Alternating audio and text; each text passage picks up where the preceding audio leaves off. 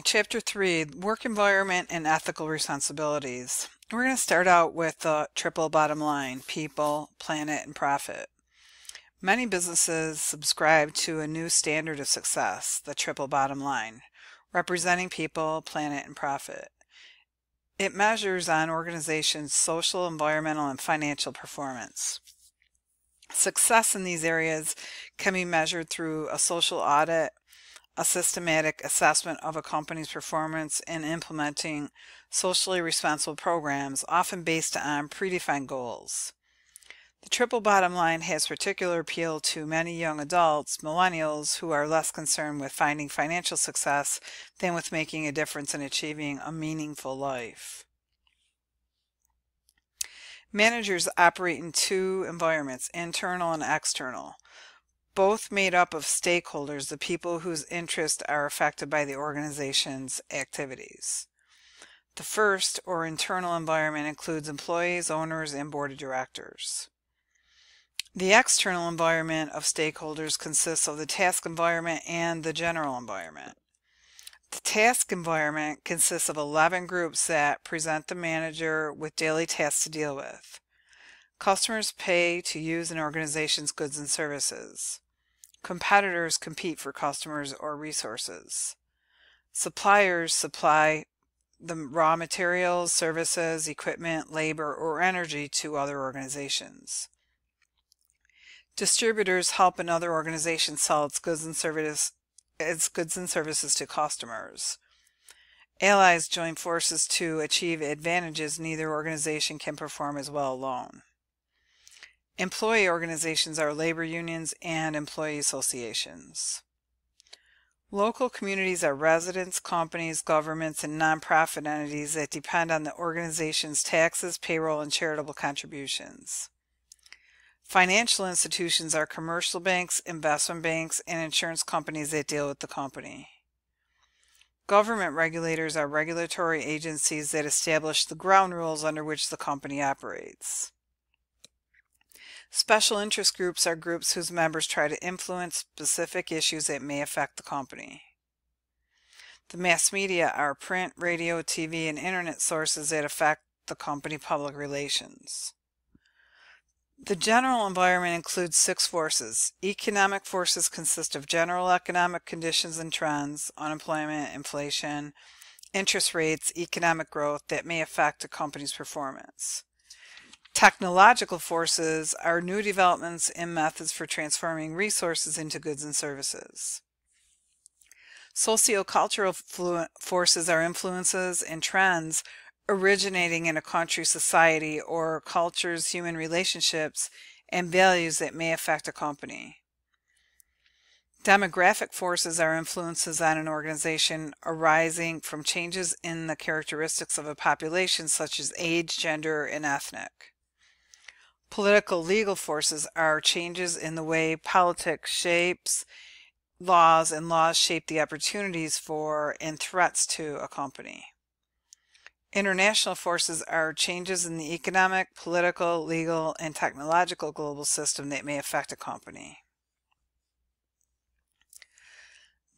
The ethics are the standards of right and wrong that influence behavior. Ethical behavior is behavior that is accepted as right as opposed to wrong according to those standards. Ethical dilemmas often take place because of an organization's value system. Values are the relatively permanent and deeply held underlying beliefs and attitudes that help determine a person's behavior. Managers should really strive for ethical leadership, defined as leadership that is directed by respect for ethical beliefs and values for the dignity and rights of others.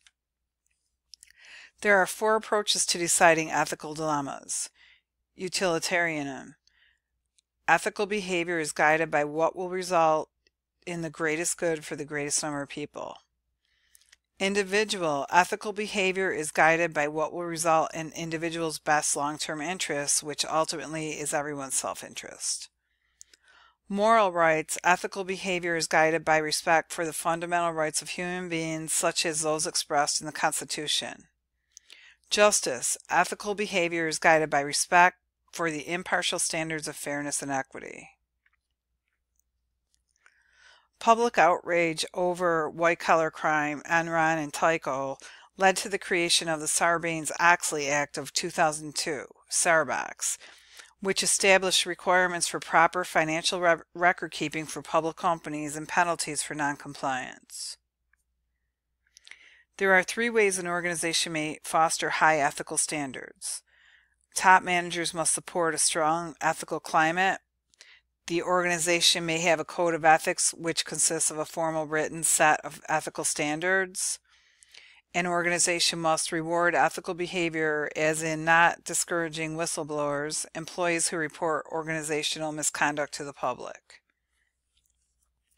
Social responsibility is a manager's duty to take actions that will benefit the interests of society as well as a company. The idea of social responsibility has opposing and supporting viewpoints. The opposing viewpoint is that the social responsibility of business is to make profits. The supporting viewpoint is that since business creates some problems, such as pollution, it should help solve them. One scholar, Archie Carroll, suggests the responsibilities of an organization in the global economy should have the following priorities. Be a good global corporate citizen, be ethical in its practices, obey the law, and make a profit. One type of social responsibility is sustainability, or going green, meeting humanity's needs without harming future generations. A major threat is climate change, which refers to major changes in temperature, wind patterns, and similar matters over several decades. Global warming, one aspect of climate change, refers to the rise in global average temperature near the Earth's surface, caused mostly by increasing concentrations of greenhouse gases such as carbon emissions from fossil fuels. Another type of social responsibility is for philanthropy, making charitable donations to benefit humankind.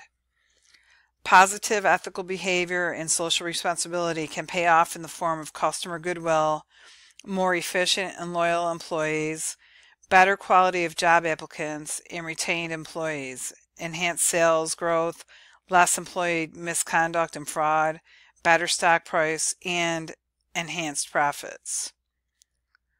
Corporate governance is a system of governing a company so that the interests of corporate owners and other stakeholders are protected.